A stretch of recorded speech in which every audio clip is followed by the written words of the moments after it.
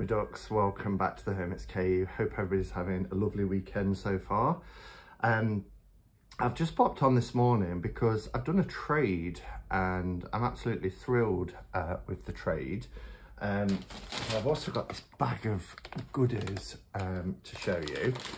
So how did this come about? So a guy called Rob, who is a subscriber to the channels, watched quite a few walkthroughs, is a tarot collector, contacted me a few weeks ago now to say, I've just discovered that you live in Nottingham.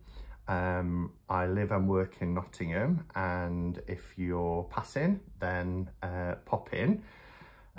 Great to chat about tarot, that sort of thing. And then we've been talking about decks and things over the last few weeks.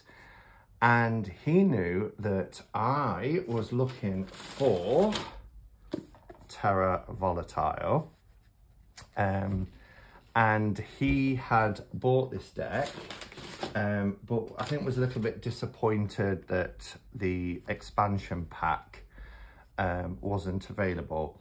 And I share that disappointment because I was going to get this as a Christmas present to myself back in December, and if I was going to pay for the shipping, for international shipping, I wanted the book, the deck and the expansion pack, which wasn't available then, and from what I understand, you know, hasn't been available since. Now I just need to decide that if it does become available, do I pay out for shipping from overseas for an expansion pack? But this is a great way to find out whether this deck is enough just as it is, and I'm sure it would be. And whether I actually need the expansion pack. But I just want to give a shout out to, as well, to Bird and Blend, which is a tea shop. Well, it's so much more than a tea shop actually, but they blend loads of beautiful teas. They've got, you know, all the tea paraphernalia, books, encyclopedias on teas. They've got different diffusers and you know, mugs, that sort of thing. And it's a business that started in Nottingham, Rob was telling me, and has expanded across the UK, and now they've got 17 stores. And when I went in, let me show you these teas. He gave me this as a gift and just said, look, I know you like your Earl Grey, so this is a gift, which was really kind, and it's Earl Grey creme, or cream. I've heard it pronounced lots of different ways when it's written like that. And he let me have a smell of it, and it was gorgeous. So and this is a fresh and fragrant Earl Grey with a hint of vanilla, and it includes Sri Lankan black tea, cornflowers, vanilla pieces, natural flavourings, and medium caffeine. So that's quite good that it gives you the info as well. But do check out Bird and Blend. They even have subscription boxes, I've since learned, and I'll certainly be going back to get some teas. So while I was there, of course, I bought a couple of others. Now, do you remember the buttermint craze? We covered this on this channel back in, I want to say 2017, 2018, when Twinings brought out a buttermint, and I was sending it left, right and centre to the States to subscribers. It was like, I can't get it here. Well, they do a blended tea, which is buttermint, and I smelt it, and I had to get some. And it says Sip Sip Murray, and that's the play on the words of Murray, Murray mints, which were buttermint, a brand of buttermints over here in the UK. And this one is caffeine free, but really, really nice. And then the other one was bonfire toffee, because I mean, who doesn't love a bit of bonfire toffee? So this is smoky black tea with caramel and apple, Sri Lankan black tea, Lapsang Souchong black tea, cinnamon, air-dried apple, safflower, I've not heard of safflower, and natural flavourings, and this is a medium caffeine as well. So I'm really looking forward to sampling these. The other thing was he was looking to trade because he'd got, I was trying to turn around quickly and see if I've got my original one here to show you. Ah, here it is. I've got the Somnia Tarot, which just comes with this little white book. Love this deck. It's so moody and atmospheric. And I'd wanted to get the illustrated version because it comes with the book, and he had it and wanted to trade, but I didn't really have anything that that he wanted to trade for. So I bought this from him, and it was a reasonable price that he was selling it for. And then, yeah, this one has this beauty. I mean, look how gorgeous this is on the inside. Has this beautiful little book, and you don't get anything, from what I understand, extra in purchasing the big book, which I think was about 25 or 30 pounds. So, yeah, I'll probably do a side-by-side video, and then you can see the thickness of the book compared to the other deck. But yeah, so that's the Somnia Tarot Illustrated that I got as well. So I traded a deck that had an expansion pack for Terra Volatile with an expansion pack, and I purchased this book from him, again at a reasonable price. Look at this book. This is last time I felt a book that was this heavy was probably Patrick Valenz's Deviant Moon companion book. But absolutely beautiful, really beautiful. And my lovely friend Giselle from Madwich has this book, and yeah, when I saw it I thought, yeah, if I get the deck I'll probably get this book to go with it. Look at this devil card. And in the expansion pack, I thought it had the death card that I really, really liked. I'm just getting to it, this card here, but it is actually in this one. So maybe I don't need the expansion pack. But as you can see, beautiful, beautiful book. Lots of information in here. It's a proper sort of coffee top table type book, which I'll really enjoy reading through. Every time I do that, I blow this candle out because of when I use a book or something and flick through the pages, it blows out my candles. There we go. So yeah, amazing book. What does it say on the side? Terra Volatile by Credo Quia Absurdum. Amazing artist, amazing artist. So let's have a look at the deck. I'm going to bring the camera down. Okay, so here we have it. So it's this really nice clamshell box. All things change and we change with them. We get little choice sometimes. This unique set has a few alternative cards, so it allows you to build your own personal deck. In addition, a new suit is included, the Vessels. Yeah, and again, that was something that intrigued me because I was thinking, I'm sure I've got a deck or two within my collection where cups have been changed to vessels, and I'm like, I wonder what... Because for me, the tarot is made up of the elements. You know, the major arcana is the spirit, the ether.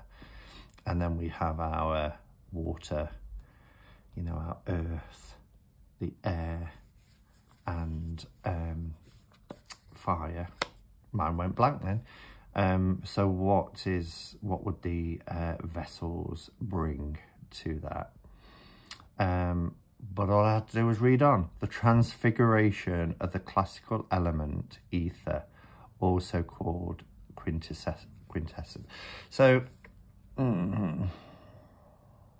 yeah, I mean, for me, that's what the major arcana is. It's the spirit suit. It is the ether, but that's fine. You can find the symbology, meanings, and interpretations at terravolatile.com. All right. So let's take the cards out. I will need to pause and put them in order before I do a flip through. I just want to talk about the cardstock because the cardstock is lovely. It's that nice kind of silky, smooth linen with very, you'll see the linen finish here, but it's almost, you can almost feel it. It's probably of the same quality as Pagan Otherworlds if anybody has that deck. But yeah, beautiful in terms of, I like the off-white kind of, it's white on the sides, but because of the borders, it gives that effect here. Anyway, I'm going to put the cards in order and then we'll have a look at the deck. Okay, well that was fun. It was fun putting them in order. I kind of wished I'd kept the camera rolling, but I've spent like half an hour, so you won't want that. But it was fun to see the alternative cards, and because it wasn't in order, it was fun to lay them out and put them in order. And yeah, it's a fantastic deck. What I did want to mention was as well, the cards that are in the expansion packs are referenced in here, so you wouldn't have to, like you've got Time, which is obviously in the Soul Searching in the expansion pack. So the book does cover everything. I really like, there's a quick reference guide as well when you get to the end of the majors. There's all our versions of the Two of Cups here. Yeah, the Major Arcana keyword chart. And it has the card or the alternative cards, the upright, reverse, and then it gives you the element association, the planet and the zodiac. So yeah, really, really good book. All right, so let's, and it's quite a chunky deck, but the quality is exceptional. So we'll start off. We do have two Fools. We have an alternative of a Fool, a male Fool or a female Fool. Both are gorgeous. I really like them. There's lots of this geometry throughout the deck as well. I really don't know because, I mean, she's more beautiful, I think. So I think I would go with this Fool. Then we have the Magician. Look at this. Our gorgeous High Priestess. Isn't the artwork just divine? It's really classic. We also have for card or key 3, for the Empress, we have Fertility or the Empress. Now, the Empress is often associated with fertility, and we often see her, you know, big-bellied, pregnant, and it can be a bugbear to some people. So I think I would stick with a more traditional Empress card. Then we have the Emperor. We don't have an alternative for him. It could be in the expansion pack, of course. The Pope for the High Priest, the Hierophant. Now, interestingly, even though our Two of Cups has 3 cards, they have alternatives for different couples. The Lovers doesn't in this deck anyway, without an expansion. But that's fine, because for me, the true lovers of the tarot is the Two of Cups. And I love this. I really love this. Now, this deck, particularly when you get to the minors, is very RWS. You'll see that. Of course, there's an additional suit. But this one in particular is more of a classic. It reminds me of the old Italian classic tarot decks. The Chariot. I thought there was 2 chariots. I must have got that mixed up. Beautiful. Look at this artwork. Justice is positioned at key 8. Never mind. The Hermit, I love this Hermit card. Really love the Hermit card. Here is the Wheel of Fortune. Just amazing. Probably, and the Wheel of Fortune is a card in the tarot that I probably like the least. If someone said to me, you know, rank the tarot in order, well, there's a fun thing to do. Of your favourites to least favourites. I think the Wheel of Fortune would probably be my least favourite card. And I don't know why, just as it is. This card is absolutely incredible. I love it. I love everything about it. The characters, him falling to the ground, putting his arms out against the rocks to break his fall, how she's twisted between the spokes of the wheel, this cherubim with a blue face. I just think it is magnificent. So we do have strength or fortitude. We've got the lion just resting here. This is very brutal. But I prefer it to be called strength than fortitude. If it was the other way around, if strength was on this card and fortitude on this one, I would go with that. So I'm going to go with traditional strength. I'm such a traditionalist, aren't I? Let's be honest. Let's just have a sup of tea.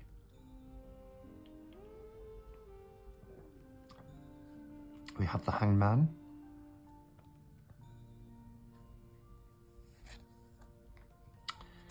And then for, oh yes, so an alternative to the Hangman, we have the Hanged Man, or we have Prudence.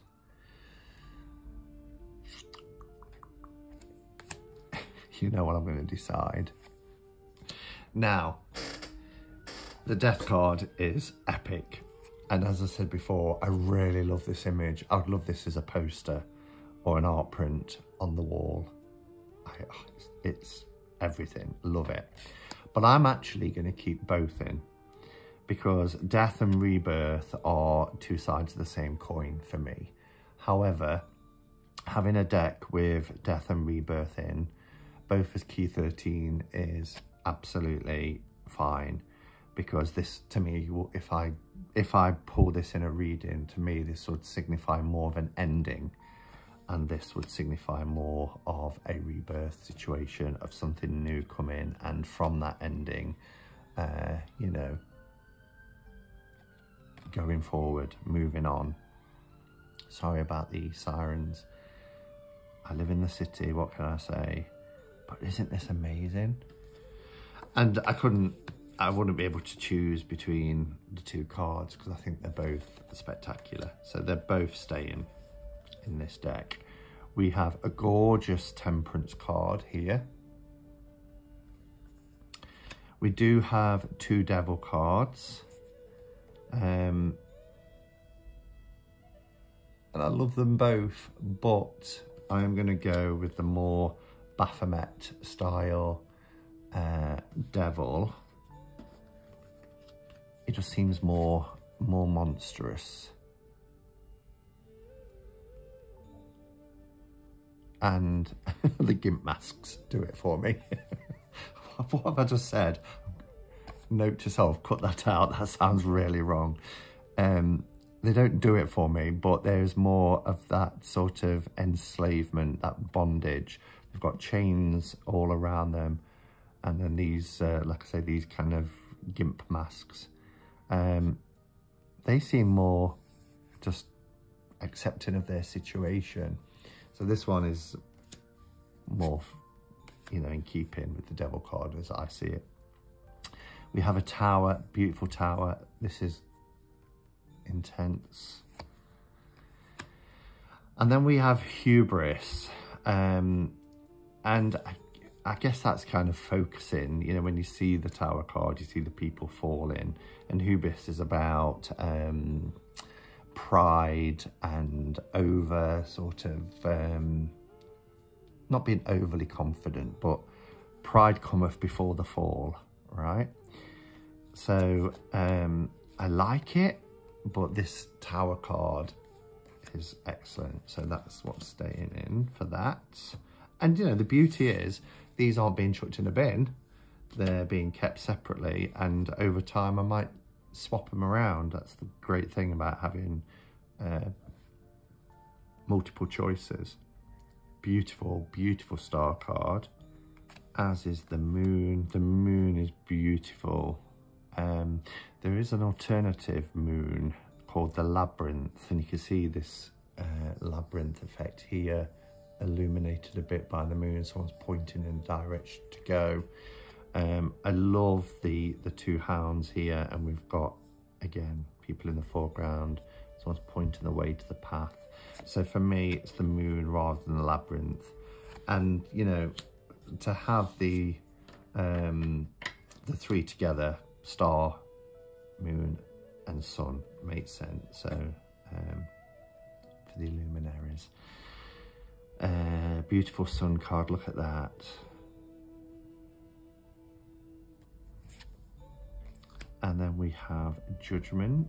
Did we have two? No, just one Judgment card. Gorgeous. Now we have the world, or we have the universe. And even, you know, I said I was a traditionalist, so RWS traditionalist, I should say, if we're talking about the world and universe. I like this image, but I prefer this image. I love this. So I'm keeping the universe. So that's the majors. I'll just pop them there a second. And then we'll take a look at the 5 suits that we've got now. So we have our cups first, and we have our Ace of Cups. It's just an art print, you know, it doesn't say ace or 1 or anything like that. We've got this beautiful ornate cup. I love the doves flying above, the water coming out like fountains. And then we have 3 options for the 2. So we have a female and a male. We have 2 females. It's the same background as you can see. Or we have 2 males. So unless I'm doing readings for somebody in particular, for now, I'll keep with tradition. And we have the 3, look at this. How gorgeous. This deck is just something else, isn't it? The 4, as you can see, very RWS. 5, 6. Oh, I'm in love.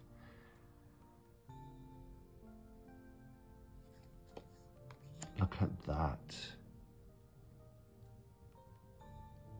And one of the critiques I was going to make really was sometimes the numbers, the Roman numerals on the cards are really hard to see. However, because it's quite RWS, I recognise the images anyway and which card it is.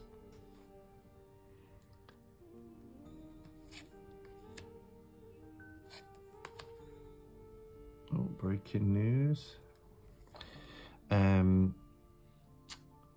Page. I love the courts. They are really well kind of grouped with their coloration. Beautiful, beautiful Queen of Cups. And then we have, did I put that way? Yeah, let's pop that at the top there. The wands, just stunning, aren't they? These oil paintings, just really classic art. Beautiful. I love the direction from the eyes.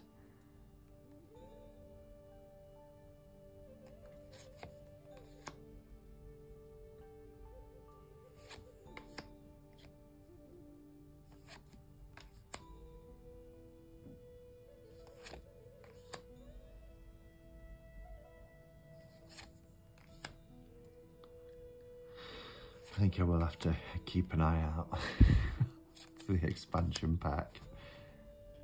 Look at this. Now we have, I don't know if I've flown through these and forgot to look and see if there was alternatives. I've just kind of like charged on ahead. Yeah, so there is 2 5s. There is, this one is very much, you know, engaged in battle. It's very much an action kind of shot.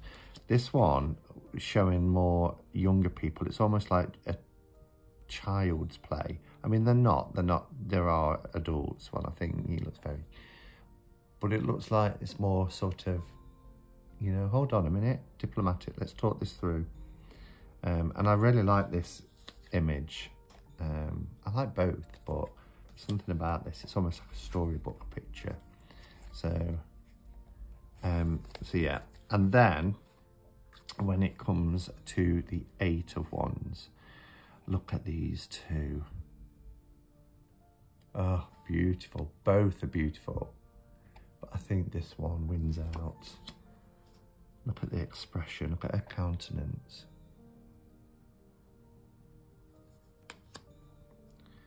And then we have the 9 and 10. Again, quite traditional. I didn't say on when we were just looking at the cups, but there's no changes to the titles of the courts. It's Page, Knight, Queen and King. Look at her.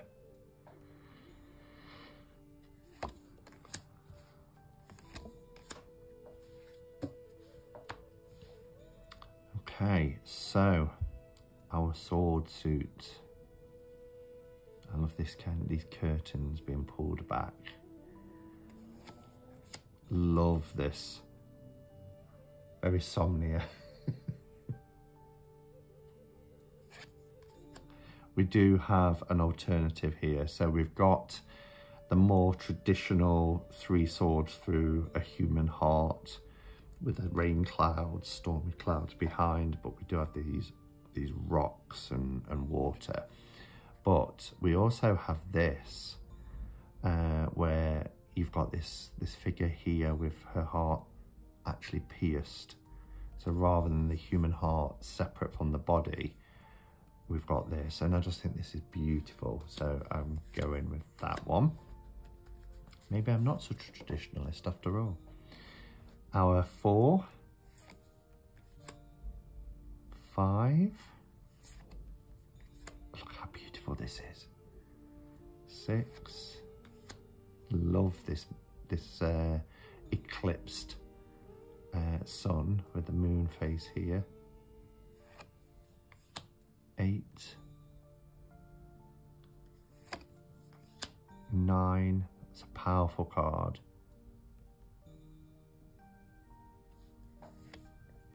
10.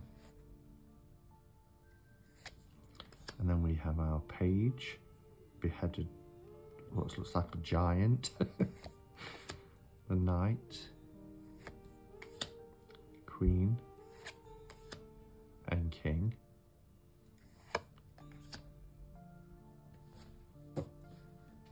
And then we have our pentacles. Is it coins? Wait, does it say pentacles or coins? Look at this. Isn't this amazing?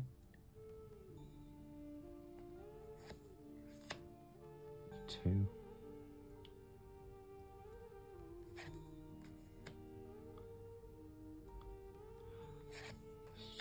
Stunning.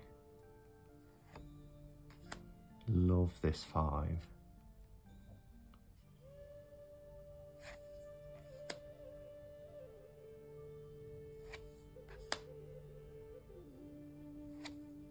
So we have 2 7s.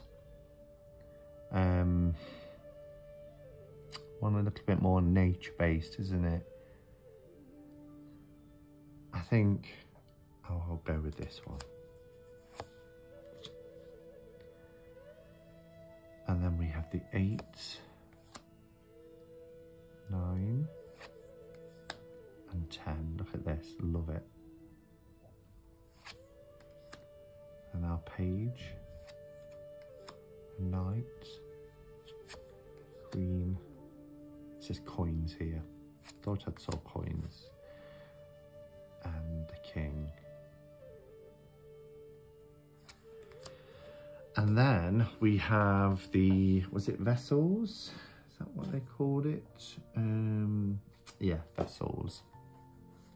Which is to represent the ether. Yeah, okay, so beautiful. This is interesting as well, isn't it? We've got this kind of very sort of alchemy here with these potions carried on the heads. One's blue, one's red, and then he's standing in these two pools. One looks like gold, the other silver. Again, we're getting that sort of balance of the 2, 3.